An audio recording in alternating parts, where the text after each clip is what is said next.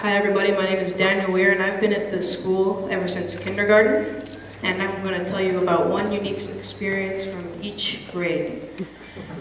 So in kindergarten, my teacher was Jacqueline, and according to her, I was quite misbehaved. Because of this, she made a sheet that had 4 categories. 1, was I respectful to the teacher? 2, was I respectful to my classmates? And 3, did I talk when it was my turn to do so? And the last one I forget. Okay.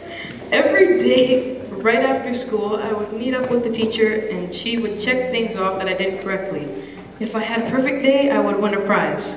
This started from the beginning of kindergarten and ended at the end of grade 1. I only ever received 3 prizes.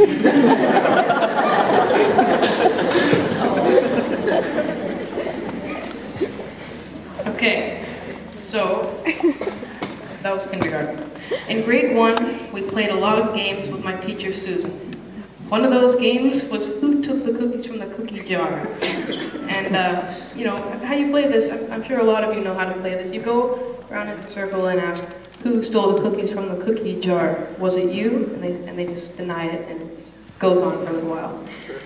Okay, so when it was my turn to be questioned, I just screamed rampage and ran around the classroom, jumping on the tables and like sliding over the chairs. Okay. It's still only in grade 2. So, in grade 2, I made 4 new friends, and I basically only hung out with them for the entire year, except, you know, a couple of my good friends. Their names were Andy, Jonathan, Kevin, and Dragon. Now, Dragon is not his real name. His real name is Julian, but he thought that name was lame, so we all supported him and called him Dragon. Okay. So, Andy decided to start a gang and gave it the original name, Andy's Gang. In Andy's Gang, we never really did anything other than just hang out, which is kind of weird for grade 2s. So, one funny thing about the gang is that there were ranks. Boss, second in command, third in command, and so on. But that's not the funny thing. The funny thing was that in order to gain rank, you had to say a hard tongue twister. Well, the other kids could only say Fuzzy Wuzzy was a bear, and I could do the entire rhyme of Peter Piper. And I instantly took the prestigious rank of second in command. Another funny thing was that we had to walk behind Andy or we were kicked out of the gang. I'm serious. So the only interesting thing about grade 3 for me was that all those 4 friends just left U-Hill. All of them. And I never saw any of them again, except for Jonathan, who I once spotted at Best Buy.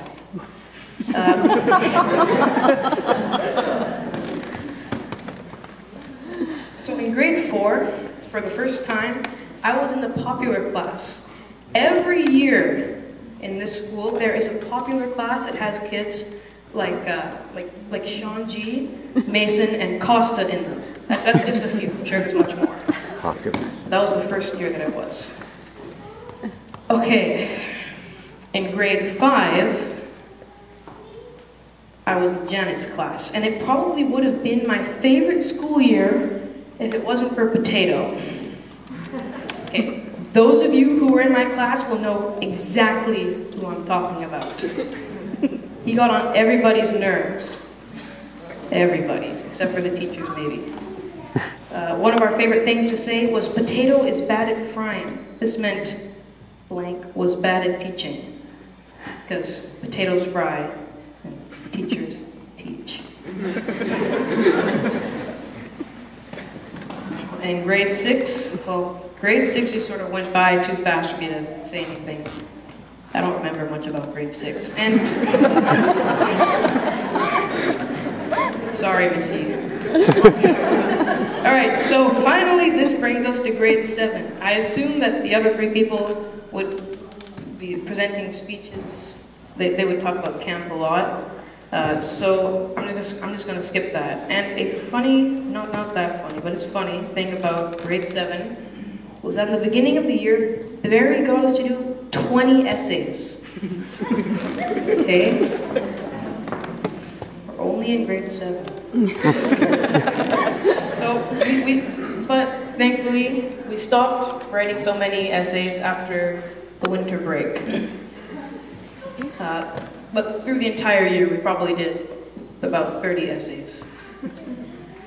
Okay, the 3 people I would like to thank the most are John Beach, who was the principal before Kathy, for being the best principal in the cosmos.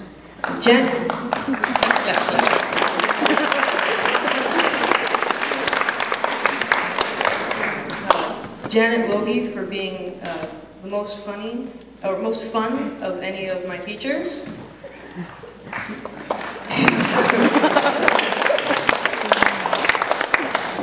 And of course, Bonnie the counselor for always giving Mr. DeVita a better solution than a punishment. I hope you all enjoyed my speech. Thank you. I'll see you at Best Buy.